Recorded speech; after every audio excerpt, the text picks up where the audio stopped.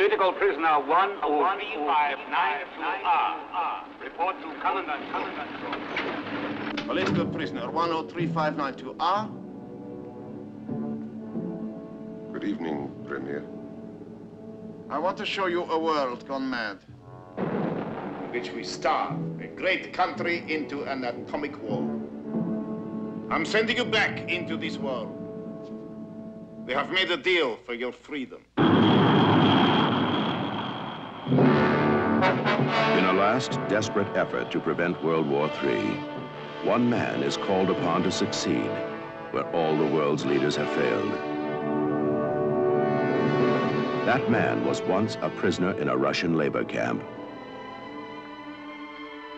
Do you accept election?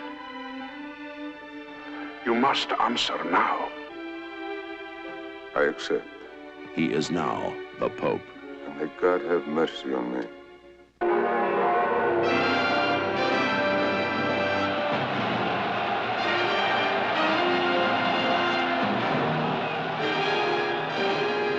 Starring Sir Laurence Olivier, Sir John Gielgud, Oscar Werner, David Jansen, Barbara Jefford, Vittorio De Sica, Leo McKern, and Anthony Quinn as the first Russian Pope. We shall be at war within 2 months.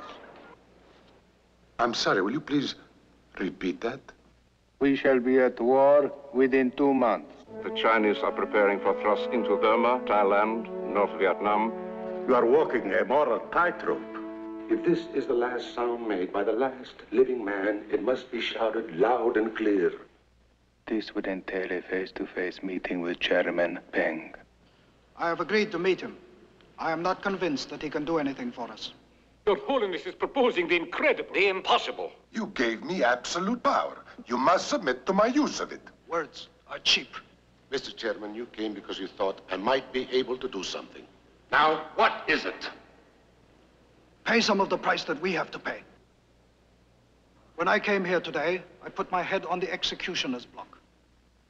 When I go back across that border, it might well be chopped off. That's my risk. What is yours? When the future of mankind hangs in the balance, what risks do you take?